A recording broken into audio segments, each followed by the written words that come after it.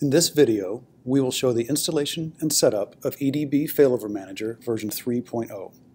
On this virtual machine, I already have EDB Postgres Advanced Server installed and running. Java has also been installed on this system. First, if a previous version of Failover Manager is running, we shut down the Failover Manager cluster. This does not affect the database servers. After setting up our repository configuration, we can install the Failover Manager package. See the user's guide for more information on installation. After installation, I'm adding the Failover Manager bin directory to my path to save typing. After installation is complete, we need to create a properties and nodes file for our cluster. The properties file stores settings used by Failover Manager while running, and the nodes file tells an agent how to find other nodes at startup. By convention, the file names match the cluster name that we will use. The default is EFM. If you do not have a 2.0 or 2.1 version of Failover Manager previously installed, you would copy the existing template files, change the ownership to EFM, and edit their values. The ownership change is needed due to the way Failover Manager 3 works with sudo. In this example, we will use the EFM upgrade comp utility to copy previous settings instead. We will go over the file contents after this step. From the output, we see there are some changes to the SSL and virtual IP related properties. The upgrade comp utility will calculate the correct values for 3.0. New properties were also added with their default values. The ownership of the properties and nodes files have been set correctly as well. We will look at a sample of the properties file next. In the Failover Manager properties file, values are not enclosed in quotes. Anytime a script path is specified, the script will be executed by the same user running Failover Manager. The first set of properties describe how the Failover Manager agent will connect to the local database. To create the encrypted password value, we use the EFM utility. We'll switch to another window to run the command for an example. The command is given the current cluster name, the password entered twice, and the text can be copied into the properties file. The next set of properties describe your database installation. This is the operating system user that owns the data directory. If you're running your database as a service, add the service name here so that Failover Manager can start and stop the database service as needed. Otherwise, add the PG bin directory and Failover Manager will use pgctl instead. The recovery conf dir is the data directory that contains the recovery conf file for standby databases. On a master node, this is where the recovery conf file will be created if the user initiates a database switchover. The SSL mode property is used if using SSL for database connections. When any event happens in Failover Manager, the agent can send an email notification and/or invoke a custom script instead. Only one of these properties is required, but both can be used. The bind address is the address and the port that are used for the agent to communicate with other Failover Manager agents. The admin port is the port on which the agent will listen for local instructions from the command line interface. This must be different from the port used with the bind address above. If this will be a witness node, setting is witness to true tells the agent not to look for a local database to monitor. This section describes how long the agent will wait before declaring a database failure. In this case, which matches the default, the agent will ping the database every 10 seconds. If a successful response has not occurred for more than 60 seconds, a final check is made. The final timeout is how long the agent will wait if the attempt is hanging for some reason rather than succeeding or failing immediately. The remote timeout defines how long an agent will wait while checking a remote database if needed.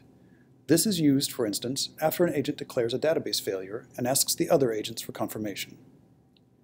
This property defines how long agents will wait before declaring that another node has failed or become isolated. The Stop Isolated Master property is new in Failover Manager 3.0. This can be used to have a Failover Manager agent stop the master database if its node becomes isolated from the majority of the cluster. This helps prevent applications from accidentally writing to it if it is reconnected to the network while still running. The next two properties describe an address and a ping command that are used by the agents to detect network connectivity. The Auto Allow Hosts property makes starting a cluster easier when you already know the addresses of the members that are going to be in the cluster. The default value is false. The Connection Count property defines how many times the connection will be used to test the local database before a new connection is created. The default value is 0, meaning that a new connection will always be created. You can set this property to false to turn off automatic failover and receive notifications instead when there is a failover event. If the cluster contains more than one standby, after a master failover, the remaining standbys will be reconfigured to point to the new master. The default value for this property is true. Set to false to turn off the reconfiguration. The promotable property defines whether or not a standby database can be promoted to master. The default value is true. The minimum standbys property defines the minimum number of standbys that will be kept in a cluster at all times. The default is 0. Failover Manager will not perform a failover if promoting a standby will drop the number of standbys below this value. The recovery check period is how often an agent checks for a database to come out of recovery during a promotion. The auto-resume period is how often an agent will try to resume monitoring after a database failure. The default is 0 seconds, meaning that an agent will remain idle until told to resume manually.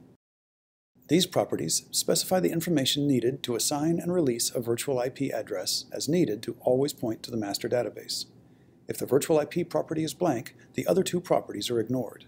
See the user's guide for more information on how to set and test your virtual IP settings. The next several properties are hooks for external scripts that Failover Manager will call if provided by the user. The comments and user's guide have complete information about each property. These properties represent a new feature that allows you to set up custom monitoring, for instance checking on hardware state and failing over when desired, even if the database is still responsive.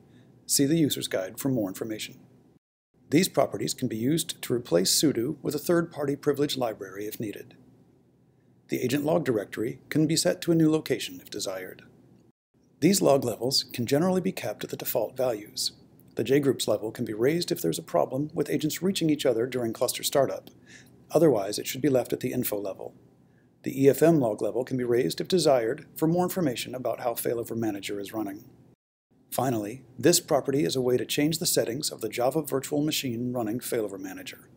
The default value sets the limit for memory used by the running agent. Once these properties are set, they can be used almost identically on other nodes in the cluster. The bind address must be changed on other nodes, as well as the isWitness property for witness nodes. The virtual IP interface property may need to be different on different machines as well. We'll start our first agent to verify that the properties have been set properly. Use the EFM cluster status command to see that it is running and monitoring the local database. In the next video, we will show how to start multiple agents to form a Failover Manager cluster. This is the end of the installation and setup demonstration.